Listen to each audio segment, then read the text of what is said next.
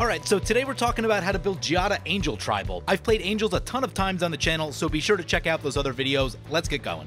For a high curve deck like this, you're going to want about 15 pieces of mana ramp. Here's a few good ones. Next is the value equipment package that I run in almost every single deck, and this deck is no exception. Run these with several ways to tutor for them.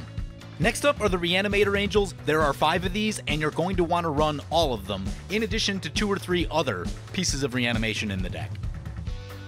I do think you're going to want to focus in on some ETB Angels, in addition to the normal legendary Angels that get run in every single Angel deck. Here's a few good ones, and here's a few good ETB synergy cards. Haste is really important in a deck like this, so make sure you have a few ways to give your stuff haste. Here's a few really good support cards, with Pyre of Heroes and Akroma's Will being incredible. And finally, here's 3 really underrated Angels that are actually really good, but no one seems to run. Be sure to subscribe and check out my other Angel videos.